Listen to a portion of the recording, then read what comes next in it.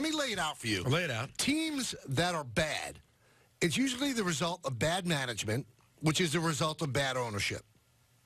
So let me just lay out how the Jets have gotten themselves into this position. So Tannenbaum used to be the GM.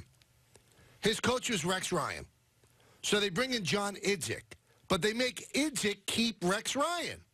He didn't want Rex Ryan. So he was undercutting Rex Ryan, trying to get cap space. And then he was going to be able to choose his own coach. They bang him after 2 years because his first 2 drafts weren't good.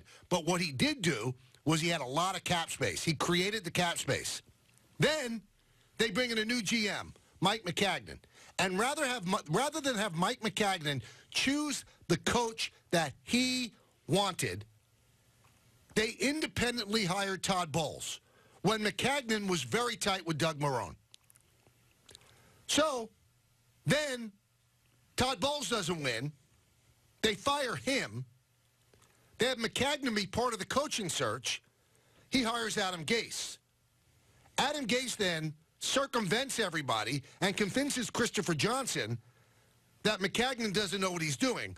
Now Johnson acts after Maccagnan spends all of the cap money and makes all of the draft picks, and they bring in Joe Douglas. How is that a recipe for winning? You've never done the right thing. When you don't do the right thing, this is the result you're going to have. And also the plan changes, because if you remember, Idzik was hired, and Idzik was told, rebuild.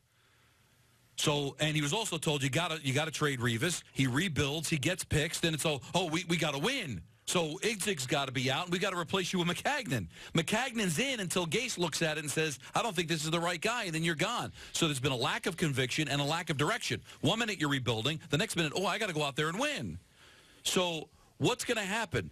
Now, maybe they took a really serpentine way to eventually get there, but maybe they found their guys in Gase and Douglas. We're going to have to wait and see.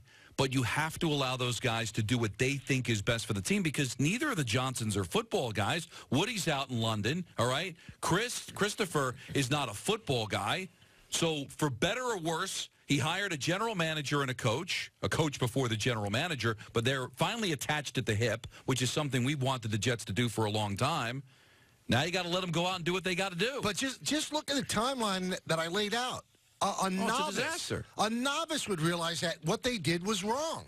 And I, to this day, think that they undercut Idzik.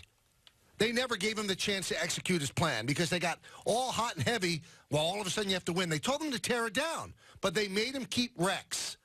It didn't make sense. The guy never had his own coach.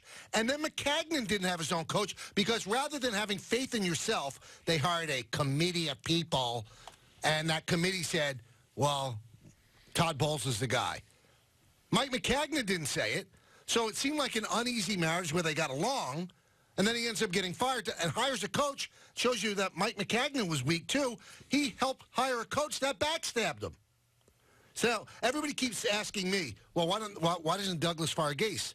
Because Gase got Douglas the job. We knew that wasn't happening. Yeah, that was not going to happen. Once Douglas was the GM, it's a tandem. Although Douglas has way more years on his contract than Gase. Douglas asked for a 6-year deal because he knows the toxic mess that he inherited. And knows he needs time. He has to have time.